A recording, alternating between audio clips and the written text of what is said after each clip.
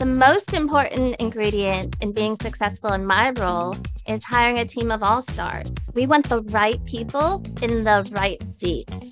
But I think the secret to the sauce in that is keeping them and having a company culture where they feel they want to come into the office, that they have a team to help them, they have the resources, and they want to grow their careers with us. Company culture is something that we hold so near and dear to our hearts as a leadership team. We have book clubs to bring us together. We do office retreats together. Anything that we can make our relationship outside of work more important in the workplace and feel like a team.